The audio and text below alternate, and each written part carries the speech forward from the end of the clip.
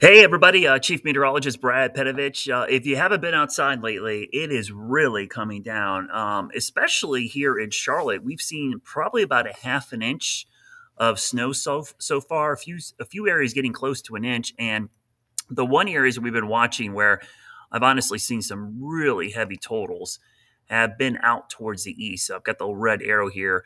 Areas around the Sandhills and then back down into the PD region and then into areas like Lancaster over towards I-77. So some pretty good snow in those areas. I'm going to zoom in and we'll stop the radar here because you can kind of see the back edge is starting to move into the mountains, but even in the foothills, we've got a couple reports of about a half an inch. I'm looking right now at some of the reports. Table Rock up there in Burke County, about a half an inch, and that is on the weak side of the system. Just got a half-inch report on Highway 9 near Elgin, northeast of Elgin there in Lancaster County. Another half-inch report coming in from McBee, and about an inch report now coming in from Rockingham. In Charlotte, just based on what I've seen outside in our parking lot, it's about a half an inch right now. There's the temperatures, and this is why we're seeing it accumulate so quickly. Temperatures right now are only in the mid-20s, so it's really, really cold air, and it's fluffing up. I tweeted earlier, the liquid to snowfall ratio, and someone said, can you give that in English? And I'll try to explain it here in the stream because typically liquid to snowfall ratios on average, depending on the event, are about 10 to 1. And what that means is for every tenth of an inch of rain, 0.10, that equals 1 inch of snow. So that's pretty significant, fluff up. That means 90% of it is air. And because snow, the way it lays on the ground, you basically get an inch of snow, but only about a tenth of that is actually liquid. So in this case, it's such a dry air mass and cold air mass.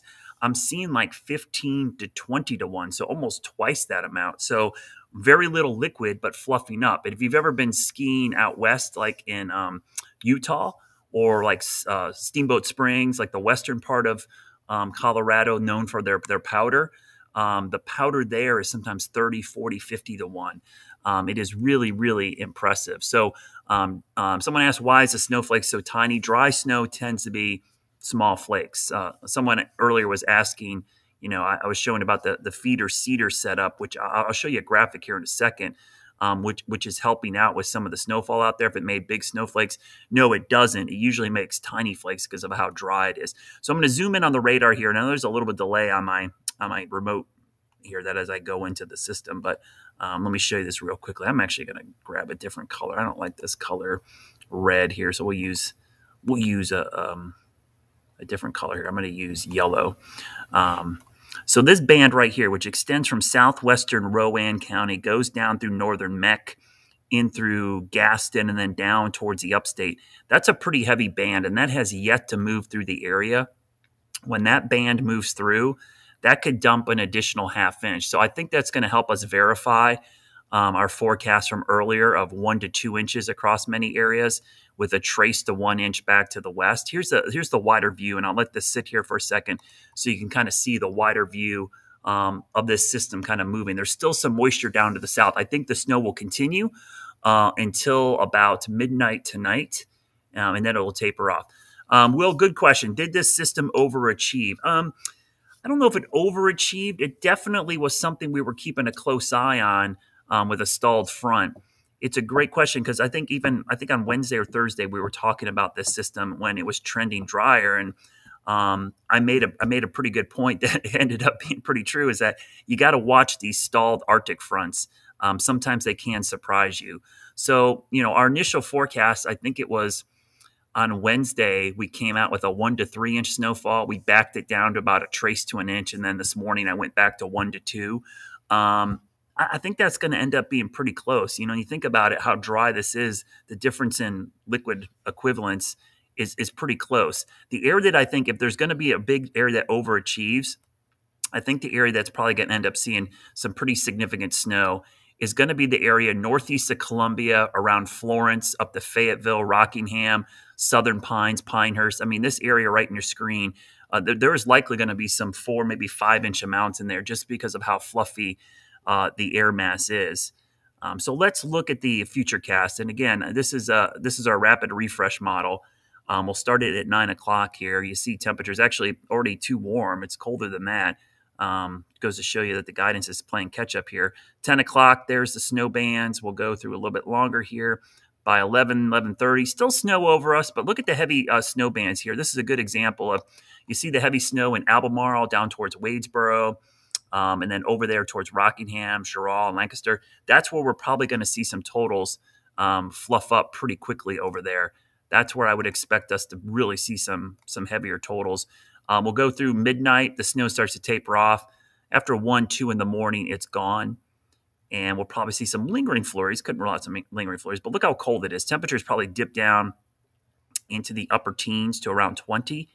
And then we get towards tomorrow morning. So for everybody who had kids that are asleep or didn't get to enjoy the snowfall tonight, if you get them up early tomorrow, that snow will be out there. It's not going to melt right away. We'll see how much it actually is. It should be really powdery. It's not the best snowmaking or snowman making snow because of how dry it is. But it's pretty good sledding snow, I'll tell you that, because you pack it down. Dry snow is pretty good. And as we go through the morning hours, I want you to watch the temperatures. They get that stiff northeast breeze, which is going to give us wind chills, generally in the teens and single digits. And so it's going to be probably early afternoon, noon to maybe 1 or 2, that we start to see the temperature rise. One thing about fresh snowpack, it's got something we call a high albedo. Snowpack reflects about 80% of the incoming sunlight. So the sunlight coming in tomorrow will be bouncing back up and not warming us up. So it tends to keep you cooler by day and really cold at night. If if you're a skier like me and you ski on a sunny bluebird day, you actually have to put sunscreen on the bottom of your chin under your nose, because the sunlight being reflected up from the snow can actually give you a snow burn. Someone said snow cream. I'm not a big fan of snow cream, Lisa. I don't want to ruin it. I know that's a childhood thing and people love snow cream. But here's the thing. We have a saying as meteorologists, snow is nature's vacuum cleaner. And the reason we say that is every snowflake has a piece of dirt in it. Now, I'm not talking about any dirt, just a speck of dust or something, because for the ice to form, the crystal, it needs a condensation nuclei. And typically that's a speck of dust, sand, or dirt. So it's not going to hurt you. I mean, nothing. It's not that bad, but just always grosses me out thinking about that in the back of my head. It's nature's vacuum cleaner, because the best way to clean out the atmosphere or the air is snowfall. It is a really good cleanser of the atmosphere. So I know that's a big thing. Snow cream, people love it, but you won't catch me doing it. I'm just gonna put that out there. That's not. I'd rather have good old fashioned ice cream out there. So loving your snow reports, and you heard me refer to this earlier. Why are the snowflakes so small, and what made this system do a little bit more snow? Now, a simple explanation here is something called the cedar feeder mechanism. And what this is basically today, if you looked at the radar, and at times tonight, for everyone that has radar on their phone, they all say, "Oh my gosh, Brad, it's showing snow, but it's not snowing at my house." Well, that's you've heard me refer to Virga, and in this case, you see these cedar clouds that are aloft. They're way up there, around 14,000 feet. There is actually ice crystals or snow falling from them, but the air below is so dry that they're not. Technically, it's called sublimation, but think of it as evaporation. They're evaporating before it reaches the ground. And if you're really curious, sublimation is going from a solid to a gas without going through the liquid phase. So they're evaporating essentially on the way down. So it's Virga. It's not reaching the ground. But when you have feeder clouds, low-level clouds, which is the low-level moisture that built in tonight as the low pressure fed up the coast, those cedar clouds, that snow will fall into those lower clouds. And just like cloud seeding, which you probably heard of, people do with planes out west in drought-stricken areas to try to get rain. It works in small doses, but not on large enough scale to make a big impact. And Mother Nature does a much better job of it. It can seed the lower clouds, causing snowflakes to form, and you get tiny snowflakes coming out real quickly. It's not too different than my snowmaking machine in the backyard. I have 3 nozzles on it. I spray cool water above.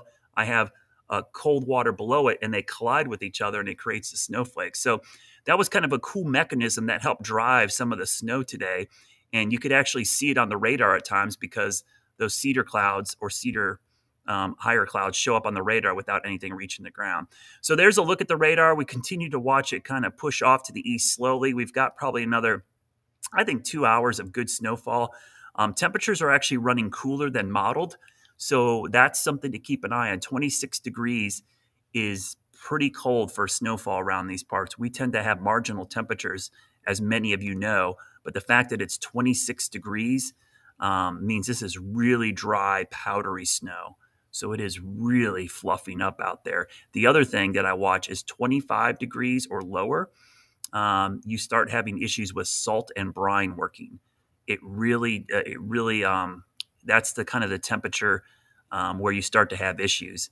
And again, I feel like I'm doing a giant science course here, but the way salt works, I think immediately people think it melts the snow, but what it does is it actually lowers the freezing point of water, and it lowers it down to about anywhere from 26 to 24 degrees.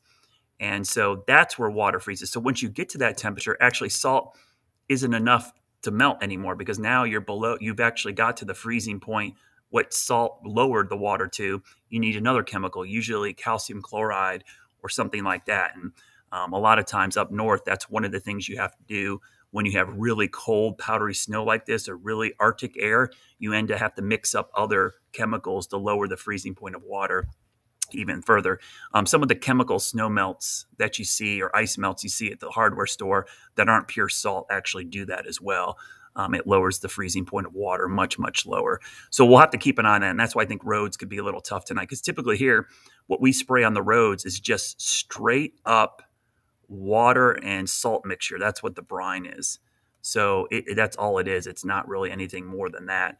That sets that up. So I lost my stream here. I can't see your comments anymore. Bummer. I have a little chat bar here on the side, and it completely crashed. So that was a bummer. I was enjoying. See if I can't log back in. So most of the questions have been about, how long is this going to last? I've seen a couple questions about, did the front stall closer or farther from the coast? And I have to widen the radar out to show you this. I think in general, what happened today is, and early this morning, kind of saw it happening.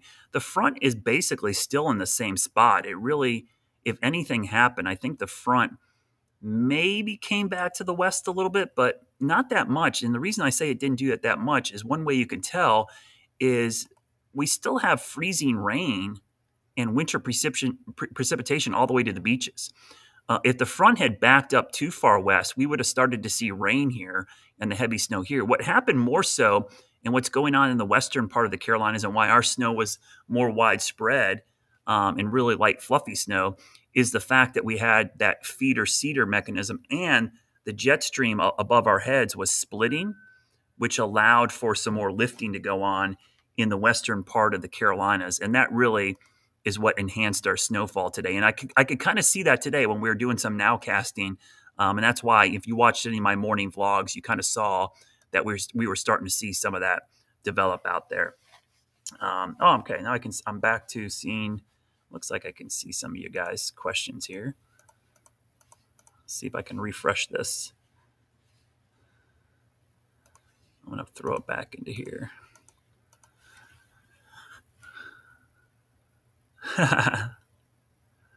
So I'm seeing that we had a little hiccup in our stream, and so that's probably what happened. Okay, that makes sense. So for everybody watching on YouTube, Facebook, wherever you're watching, we had a little hiccup in the stream there, so we apologize for that. I think it'll come back here in a minute. So if you're watching again, that's the current temperature and radar. Let me show you our snowfall forecast from today. Before the snow started. We'll have to see if this verifies. I have to go grab it here because I pushed it way down. This is kind of what I was thinking. And this includes the snow that already fell, by the way. So if we're going to bust, it's going to be because we're going to add to this. So I generally a trace to 1 inch in many areas, and then 1 to 2 inches around Charlotte East. But the thing that was interesting is, up towards the lake, Lake Norman, Mount Mountain Lake, that's probably more in the trace to 1 inch, and then towards the Mecklenburg County line, closer to 2 inches, maybe 3 inches even, depending on how things unfold. But that's kind of the gradient I expected across the area. And when you look at the impacts, it kind of matches up where we're going to see the heaviest snow So just be careful out there tonight. I haven't see what time the Hornets game is almost over. I was watching it earlier. I expect we'll have a bunch of people coming out after. Okay, it just ended. So a bunch of people are walking out of Spectrum Center right now to a winter wonderland, and they went in there with probably nothing falling. Will it be safe to work in the Lake Wiley area in the morning? I think probably after 11 a.m. I would just watch the bridges and overpasses. I think most of the main roads will actually be pretty good, especially if they've been treated and some people have been driving on them. That will certainly help the situation out. But if you really want to be super, super safe, super, super cautious, I think I would wait till we get past maybe that midday time frame, 11 a.m. to 12. The good thing about tomorrow, unlike today, we're actually going to have sunshine out tomorrow. So while temperatures may not be above freezing in the morning, just the sun hitting the pavement and hitting something, it warms things up, even if the air temperature stays a bit chilly. So the sunshine alone is going to help. So the more time you can give yourself after sunrise to get on the road, I think the better off you're going to be, because that's certainly going to help in many locations. Someone said they're driving tomorrow morning to Asheville from Lake Norman. I think going that way, you should be fine. The areas you got to be very careful about tomorrow is going east towards the coast or towards the southeast, for a couple of reasons. The reasons you got to watch going east is, one, there's heavier precipitation there tonight and overnight, but also you're running into parts of the state of North Carolina and South Carolina that don't have the road crews and the salt and brine trucks like we have in the central and western part of the state. So, for instance, you go into Myrtle Beach, there's no salt and brine trucks in Myrtle Beach. Okay.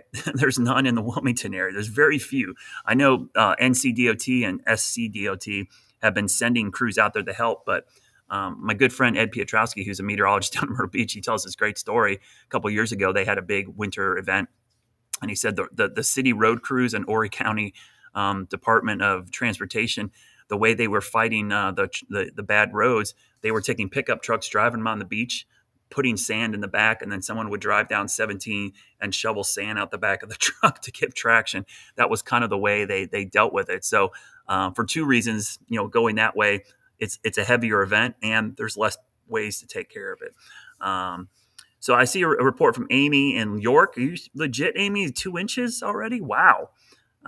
That's pretty impressive. Belmont, Clover area, Lower Lake Wiley, about 1 inch. I mean, that seems to be a little bit thunder. I don't think that we saw any thunder, at least not here locally. I'm looking at lightning detection. I'm looking at some of the storm reports now. Got about 1/2 inch up in Valdez and Burke County, which seems like a pretty good report. Let me see what this one says.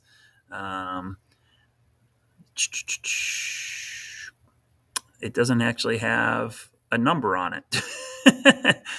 So that was from Indian Land. So I was hoping we had a report from there. So if you do have some reports, just tweet them at me. Tag me WXBrad. That's a great way to give me snowfall reports. And if you're curious about measuring snow, one of the best ways to measure snow is to go out into a part of your yard or a flat part on a deck or something that's been undisturbed and not melted. Take a ruler or a yardstick or even a tape measure. Take 3 measurements in undisturbed areas, add them up and divide by 3. You could average them out. Okay. And that'll give you a good rough estimate of the snowfall. And the quicker you do that before things start to settle down and kind of, get compacted, the more accurate the measurement will get. You heard me talk about the liquid equivalent, how dry this is. One of the ways we measure that is we will, tomorrow morning, I'll take all the snow that's probably in my rain gauge. If it's still in there, we'll melt it down to liquid.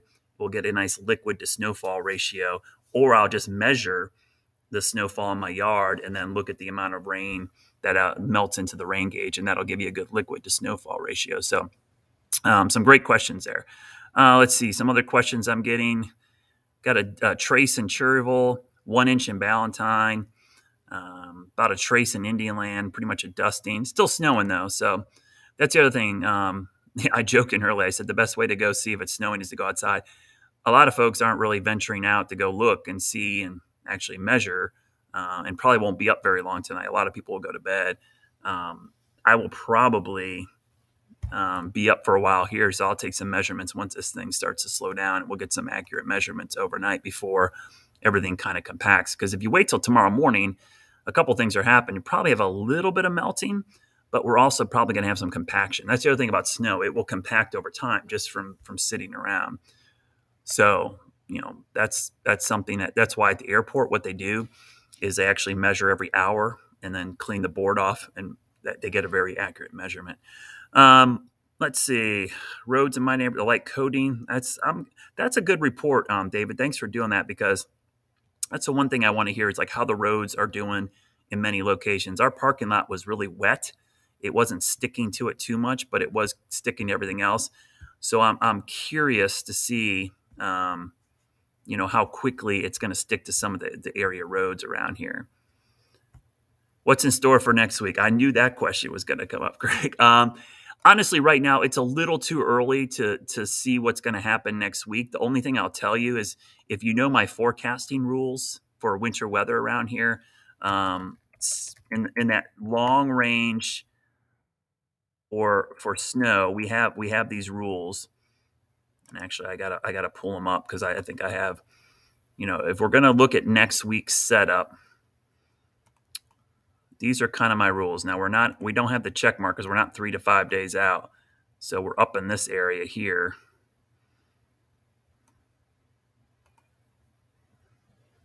So that's kind of where we are. And the pattern is favorable for more winter weather next week. So that's kind of where we are right now.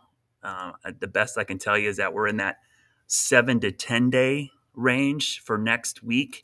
And the pattern recognition is there. It's a favorable pattern for winter weather in the southeast. Specifics, just like with this storm, in the long range, you kind of see the setup. But as we get into next week, we'll have a much better idea on what's going to happen. But I will tell you, the cold air is not going anywhere. It is going to be sticking around for a while. And anytime you can get the cold air to stick around here in the southeast, you're going to get the potential for more winter weather. Slick roads in Mooresville. Thanks for that, John. Kings Mountain, Cherryville, getting some snow. Sticking pretty good on 51 Sam Newell Road. Bridges are totally covered in snow. Thanks for that report. Sticking everywhere in Statesville. Yeah, that's kind of my concern because of how cold the temperatures are. This is a 3-hour loop. Let me cut this to 2 hours because we need to go back that far because the last 2 hours really are going to tell the story. And you can see temperatures have generally been falling pretty steadily into the mid-20s. So, that far below freezing and light powdery snow, which is why it's getting cooler. We're getting cold air advecting in from the northeast. We've got this, northeast wind out there, which is pumping in cold air. But at the same time, as snow falls into that, there is some evaporation going on, which is causing the atmosphere to cool down even further. Let's look at the temperatures real quickly. I plotted them on the radar, but let's just look at the temperatures. So you can see 22 in Greensboro, 24 Raleigh. That's really cold. I mean, it'd be frigid if it was the morning hours. The fact that it's only 9:25 and we've got temperatures that cold, so that tells you how cold it's going to be tonight. In fact, let's look at the forecast temperatures over the next 12 hours. I would expect temperatures will probably hover in the mid-20s, snow tapering off after midnight, and then tomorrow morning we bottom out. Probably around 19. These are your overnight lows right here. So 19 to 20 to 21 with some mid-teens in the mountains. So that's really cold air. So just be prepared in the morning. It's gonna be pretty slick out there. So if we want to get a little excited for next week, let's talk a little bit about the larger pattern here. You see the dip in the jet stream this weekend. Really cold air there. That's a cold pattern. You see the piece of the polar vortex up there in Canada. It's helping to drive down this cold air. We go through next week, notice the trough or the dip in the jet stream over the eastern half of the country stays persistent. And then late week, a little deeper trough, a little short wave cuts off and starts diving to the south. And you could see it kind of getting down here late next week into next weekend. And so that's a storm right there. That's an upper level storm, cold air in the mid and upper levels. Not as much surface cold air as you would want to see this weekend. If we had that same system this weekend, we'd be talking about a much bigger storm right now than we have. But that's kind of the setup for next week Winterfest going on up in Blowing Rock, which should be amazing. Hopefully I'll be up there. I'm supposed to be up there making snow. I hope I'm not back here working in the snow, but there's a distinct possibility that could happen. So before I leave you tonight, I'll show you once again the radar and the temperatures here. We've probably got, let's at 9:27 right now as we're doing this. We've got a good, I'd say 2 to 3 more hours of this light snow. So depending on what you have now, I think it's been snowing about a quarter, maybe a half an inch per hour in a few spots, but really a quarter of an inch. So that 1 to 2 inches, I think, is going to verify in many locations. But again, if you can go out and safely measure, take a ruler, tape measure, whatever, go out there and measure 3 spots in the yard or on the deck or somewhere that's undisturbed, like where dogs haven't walked, animals, yourself, away from the trees, the stuff that's fallen off. It's kind of out in the open. Measure 3 spots, average it out to one measurement, and that'll give you a pretty good idea on what we have. So tune in tonight at 11. We'll have a pretty good update here. We've got KJ out in the storm tracker. I'm hoping he's going to have some good views of the roads as we go and through the overnight hours, so you give it a good idea there. And we'll talk about, the cold temperatures, which will be the second part of the story going through the weekend. So really appreciate everybody logging on tonight, Facebook, as well as our app, WCNC.com, and on YouTube. If you haven't had a chance, please make sure you go and subscribe to our YouTube channel, Weather IQ. It's a great channel. Brian, you're talking about parts for your snowmaker. Shoot me a message. I've got the plans all online and on my blog, and I'll show you how to make one of those. If you have a good pressure washer and a good air compressor, you can buy about $50 worth of plumbing parts, and you can make a snowmaker. Because if I wasn't working tonight, I'd probably be making snow at home, but maybe tomorrow night I'll make snow. I have a date night tomorrow with my wife, so we'll see if I can con her into let me make snow tomorrow, but we'll see. I don't think she's going to go for that. Anyways, everybody, have a great night. I will see you tonight at 11 right here on WCNC. Take care.